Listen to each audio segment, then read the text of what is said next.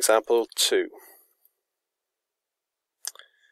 The shaft has a moment of inertia of 31.4 kg/meter squared.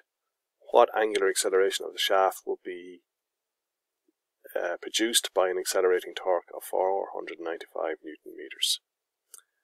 Okay, so the moment of inertia is 31.4, so that's I.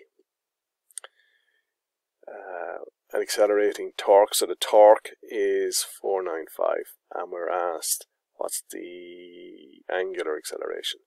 So torque is equal to I alpha.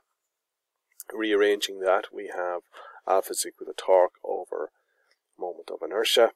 So 495 Newton meters divided by 31.4 kg/meter squared. That gives me an angular acceleration of 15.76 radians per second squared.